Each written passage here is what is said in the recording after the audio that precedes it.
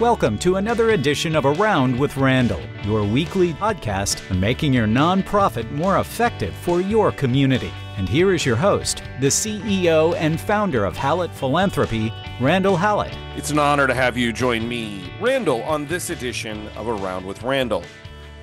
In today's 20-minute conversation, my 21st century classroom, we want to talk about advisory groups and why they might be important to you and how to use them effectively. And in the end, what everyone seems to get out of them when they're done correctly. This all stems from a conversation that I'm having with a current client who's looking at a fairly large, what I'll call strategic project. It's not a campaign, but there's a couple things in a related area that they need, and they're more complicated. It isn't as if the complete understanding of what this could mean resides within the nonprofit. And part of what we've talked about is how do we get others involved, really creating an advisory group. You might parallel this to kind of a campaign committee in a such, and I'm not even talking about the structure that I tend to do with when I do feasibility studies and or more importantly, campaign counsel with clients, building out a volunteer structure, chairs. I'm just talking about a group of people that can help foster maybe some insight as to what needs to be done. The challenge has been in this particular case is that as the advancement development / foundation office has put this group together based on the conversations I'm having with them, the organizational executive leadership has pushed back on this a little bit because this group has come with some opinions. There are some experts, and that's changed the plans potentially a little bit and maybe the costs and things of that nature. And the executive leadership is not all that excited about having some of this input, which has led me to what is it that we should do to make sure both the organization and the people, maybe your advisory group, get value out of this conversation, get value out of this relationship. One of the best advisory groups, and I think this also formulates that the formality of such a group isn't necessary. This isn't a minute-keeping entity, i.e. we got to keep minutes, at what everyone says, like a board meeting, was when I was at the University of Nebraska. The chancellor of the university was incredibly effective at having what he called his kitchen cabinet. He would meet with these 8 to 10, 11 people who were incredibly influential on a fairly regular basis. There was no formal mention of the group. They weren't really listed anywhere. They certainly did not heighten their community awareness of the group, both individually and collectively. But they provided the chancellor with an incredible sounding board with some of the things that he wanted to accomplish, and would also be able to inform him maybe what the community thought about these things, give him some level of insight as to what his thoughts were on the university side of the academic medical center.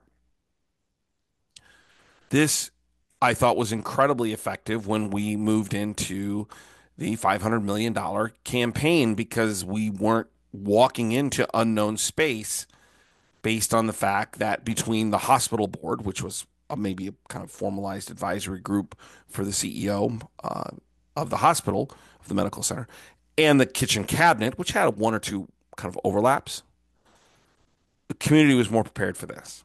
Highly effective, but highly unofficial. Advisory groups are ways that if you're willing to listen, you can bring people to the table that can better help you. So I want to break this into two parts. The first is the bigger picture of what are the benefits of creating an advisory group for both the organization and the individuals who might be willing to, quote unquote, air quote, serve. And then the tactical is what are the necessary elements to this that actually make it successful. So let's start real quickly talking about the benefits.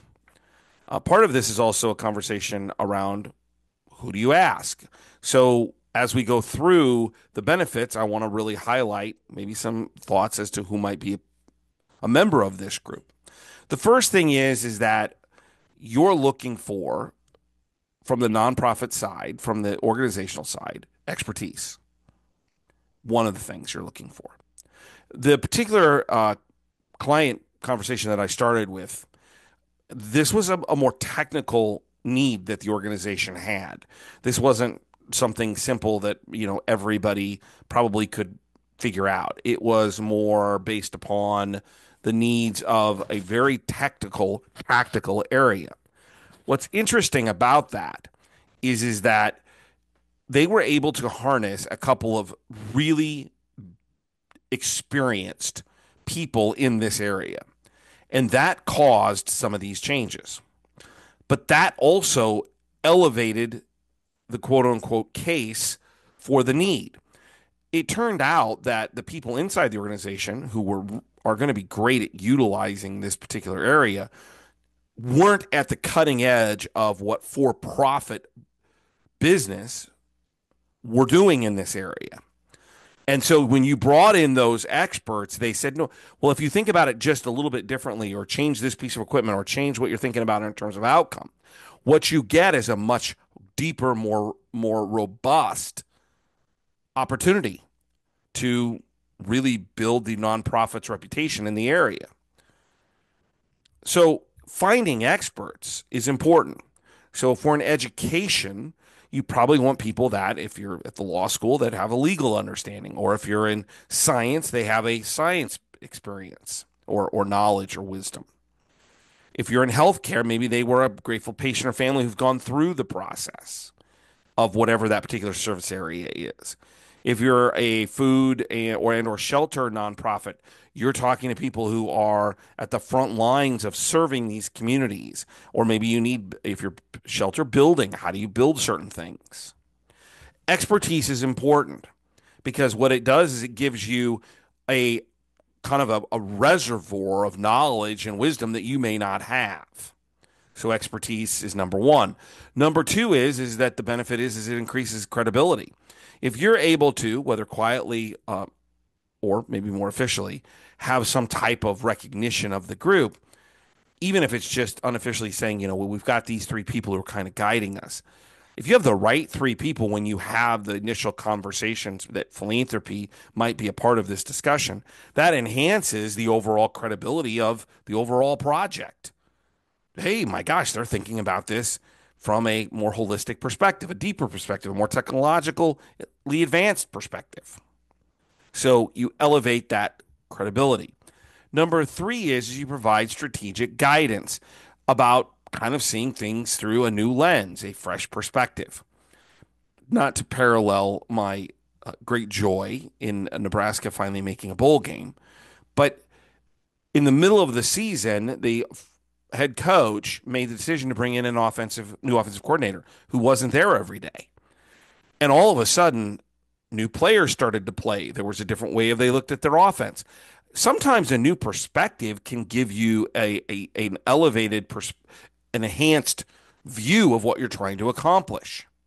Because we tend to get into ruts. We tend to see the same thing over and over again. By having an outside group, they may provide some useful enlightenment into what might be possible or what you might be missing, but you didn't know. Number four is it expands your network. Who doesn't want a nonprofit who has more people that believe in what they're doing? This comes back to my old all-time favorite adage inside of what we do in the world of philanthropy and fundraising. Ask somebody for money, you get advice. Ask their advice, you may get their money. Think about a small group of people who are advising you about what to do. You're not even asking them for money. You're asking them for their expertise, their beliefs, their know-how. That leads potentially, not maybe just for them, but those around them, maybe for some philanthropic conversations down the road. If nothing else, it may get them talking in the community about your organization to people that don't know that much about you. The last is as I talked about, the resource development, and this is kind of a subset of four. But I've just learned That old adage that I mentioned a few minutes ago about asking for advice and getting money, asking for money, you get advice. I cannot tell you how important that is. When you have people on the inside who are willing to give you advice, to advocate, to connect, they are just simply more willing and likely to give you money because you've bought into their emotional perspective. I think the opposite's also true. We tend to not be very good at, you've heard me say this on a million different podcasts or the trainings I do, blessing and releasing. We tend to think, well, I'm just going to keep going at these particular opportunities because they got money and they're going to give to me. Well, we know money actually at the highest levels comes from emotional connection, content, the ability for them to see themselves as a part of the solution. If you don't have that, then why are we keeping that motion of spinning our wheels a part of the process? Sometimes releasing people because they don't have any interest, either advice or not, is a healthy thing. From the nonprofit side, there are 4 things that are incredibly beneficial. Number 1 is really about this idea of impactful engagement. From the donor and philanthropy's perspective, when you ask someone what they believe, what their opinions are, you elevate their connection to you in the organization. This can be done on a personal level. Sometimes, even if you think you know the answer, it's incredibly powerful to go, let's say, to your team or to someone else and say, here's my situation. I'd love your advice. That elevates, deepens the relationship, which may mean more philanthropy. It may not. But what it does mean is that you're getting them to buy into what they believe, and they're doing it through the thing you're trying to do. Number 2 is connection to the mission. I think sometimes we don't understand that more often than not, I'll put it that way. We need more people out there advocating for what we're doing, even if they're not our largest funders. The more people we have telling our story, the better off we are from a community-wide branding perspective, from a awareness perspective, from a connection to what we do and why it's a problem perspective. I think sometimes we underestimate how important it is to have advocates running around all over the place talking about what value we bring in philanthropy, in particular for your nonprofit. That comes as a benefit because if they believe in you, they'll talk about it to other people. The third is for the philanthropist slash donor slash advisor slash sage of a particular area you're looking for, is it brings networking opportunities. They get an opportunity if we do this correctly for a small group to be networking with other people either in their area of expertise, maybe their area of influence, higher level people. People like that. People want to know what others are doing. And in particular, they have the opportunity to kind of know what's the bigger picture and opportunity to chat about what might be possible, not about you, what you're doing, but in their life, in their career. You do that through networking. The last thing is it kind of leans into the idea of influence. People, and we think about our donors, philanthropists, our sages of wisdom and knowledge of what we're trying to do. People like to feel like they have a part in something. They want to be a part of something. Gerald Panis did a study of the largest donors. Mega Gifts was the name of the study in the book decades ago. But this was one of the outcomes that I think people are always surprised by, or maybe just forget, is people want to feel like they have influence on positive things, that they are a part of something bigger, that it makes a difference. Think about a room full, and maybe that's only 3 or 4 or 5 people, of individuals who feel like when I show up here, people are listening to me and I'm making a difference on what they're doing to make the world or the community a better place. How powerful is that? Maybe a subset of that is also recognition. Maybe it's just personal recognition. Maybe it's that holiday gift that I think about what the chancellor would do so well, taking a holiday gift to their front door, to their office door and say, personally, I want to thank you for the 6, 8, 10 conversations we've had with others like you that have helped me strategically move the organization, the university forward. That is incredibly powerful, even though no one else knows about it.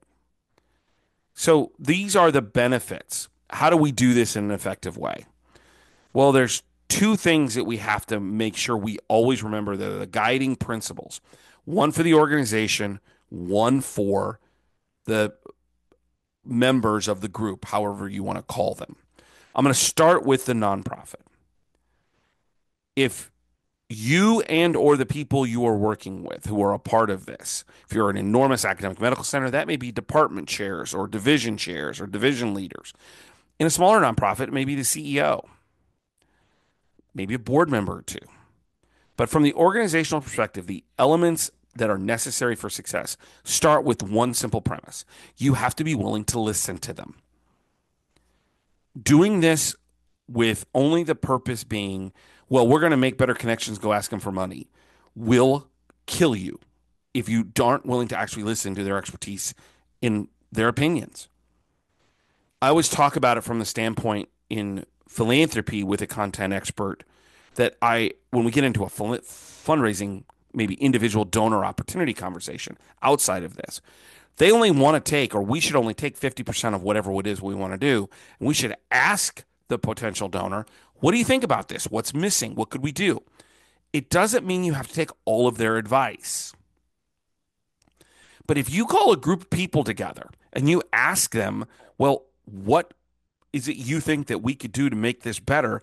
And then basically blow them off, you will never get them in the room again. And where I started this entire discussion was around that story with the client. And it wasn't that the executive leadership, the administrative leadership ignored them, but they certainly didn't make them feel important as to their expertise. And now Advancement's got a problem because they can't get people to come back to additional conversations and meetings because the comment has been, well, I give you my advice and basically you don't want it. If the organization isn't willing to embrace what they're actually saying, then don't do this. It will benefit no one. It won't benefit you. It won't benefit them. So you need to realize you have to be listening. Number two, you have to give kind of the subpoints, a clear purpose. You have to be strategic in who you bring in. These should be people that elevate discussions, not just, hey, we're going to have a cup of coffee together. It should be regular if done correctly. And regular doesn't mean forever. If the project needs 6 months of attention, then their role is 6 months long. Now, they might be able to do something else down the road. But if you don't have clear roles and clear selection and clear regular communication and connection, this is not meant to be a one-time shot. You should do several of these discussions so people feel like they can learn about it, know about it, and build into it. It should also be staff supported. So when I think about the work that the chancellor did, as well as the CEO did with his board, which was more like that than not because it was such a small group, there was staff in the room. The CEO and the chancellor weren't doing the heavy lifting. I was. I didn't have anything to say, but if someone said, well, we want to follow up on that, I knew my job was to make sure it got done. You have to have people supporting this in a larger way so that the work is being done not by the volunteers, although they provide their expertise, but by the organization at the proper level. For members, what is it that you need to make sure that there's effectiveness on their point or on their side or from their perspective? Number one, overall, overreaching, much like you have to be willing to listen if you're the nonprofit, you have to make it valuable, a value-driven engagement. If you don't elevate to higher levels of discussion, engagement, involvement, getting and garnering that wisdom, whatever it is, and it's just, a cup of coffee and not very valuable, then what ends up happening is they don't come back. Value is about opportunities to influence and engage. And if you don't provide that, if they don't feel that, then they aren't coming back. Underneath that, you need to be open about what recognition might be available. And again, it doesn't have to be their names and lights. How do you make them feel valuable? Is the recognition internally just by the people in the room and they feel really good about, as the chancellor did with the kitchen cabinet of those 11, 12, 13 people? They didn't need recognition. What their recognition was looking across the table that I'm at the table with the key people in this city, in Omaha. That was enough. And then maybe an appropriate appreciation, the holidays, personal note, things of that nature. This does not have to be, well, we're going to name buildings after this group or individuals in the group. Recognition is more subtle, but more important. Also, you have to give them opportunity to have input. So a structured meeting is important. How do you get all of them to feel as if their input has value? And it's also somewhat exclusive. They want to feel like the people in the room are almost above them, even though if you actually did this correctly and they all felt that way, they're all at the same level. But you want them to think about it from the perspective of, I'm in a room with the creme de la creme of this particular area, whatever that is. Maybe it's a whole bunch of patients who've been through a very similar healthcare series of experiences, and they're like, wow, these people are really cool because they've been treated by the same one. There has to be an elevation of exclusivity. This is a special group. The last thing is you got to give them a little bit of opportunity to network and collaborate informally. If it's all business, it doesn't work. You have to give them a sense that there's an opportunity for them to socially connect in a meaningful way. That could be 15 minutes before the meeting starts with a cup of coffee where they're talking about their families or their businesses or whatever. But always realize that there's a social part of this that goes well beyond the organization. It's about their connection to each other and to the organization through the mission or whatever it is that they represent. So the two big takeaways from the organizational perspective, you have to be willing to listen. You have to be willing to accept some of the thoughts that they have. If you're not, don't do this. And number two, from the members or the donors, philanthropists, whomever they are, you have to make sure they feel this is valuable. And then the subpoints that came from that I mentioned. Advisory groups can be helpful on lots of different fronts, but if they're mismanaged and misrun with misguided sense of their obligations and or their intent or their value, you will actually cause yourself damage. So this becomes a more valuable risk reward. The reward can be great. The risk can be moderated, but if you mess it up, the risk gets a lot higher because they're out there telling people, yeah, they really don't care about the community. They don't want to listen. You don't want that. You want them saying just the opposite. This is an organization that wants the community to be highly engaged to solve your particular problem that you serve. Advisory groups, formally or informally, can greatly help you with that if you handle them in the right way. Don't forget to check out the blogs at Hallett Philanthropy. 2 a week or so, things that I see, read, think about, witness, just something to give you an opportunity. 90 seconds, that's all they are. Give you a chance to think. Push maybe a thought through your head to go, wow, I hadn't thought about that. That's their goal. HallettPhilanthropy.com. Get an RSS feed right to you if you want. Or you can communicate with me directly at podcast@HallettPhilanthropy.com. We move into December, year end, as this is being recorded. And it's a powerful time of the year to realize and recognize how important nonprofit work is. I say this more and more often, and particularly with planning and strategy and things that I do with clients, that philanthropy sits between free enterprise, where for-profit business doesn't see what is needing to be done as profitable, so they don't do it, and government, which is kind of inefficient and ineffective at times. Philanthropy, nonprofits sit between the two to solve community problems. What you're doing every day, no matter where you are, what you're doing, who you represent, what mission you're serving, you are someone in that whole that's helping your community to be a better place, to help people in need. And that's powerful. I hope you feel that there's value in what you do. Don't forget, we're a world made up of 3 groups of people, my all-time favorite saying. Some people make things happen, some people watch things happen, and there are those who wondered what happened. You are someone who's making something happen.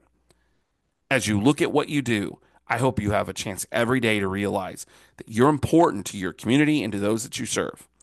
And in doing so, you're changing the world. Philanthropy doesn't mean money. It means love of mankind, love of humankind. And you are one of the soldiers that's trying to accomplish just that. I'll look forward to seeing you the next time right back here on the next edition of Around with Randall. And don't forget, make it a great day.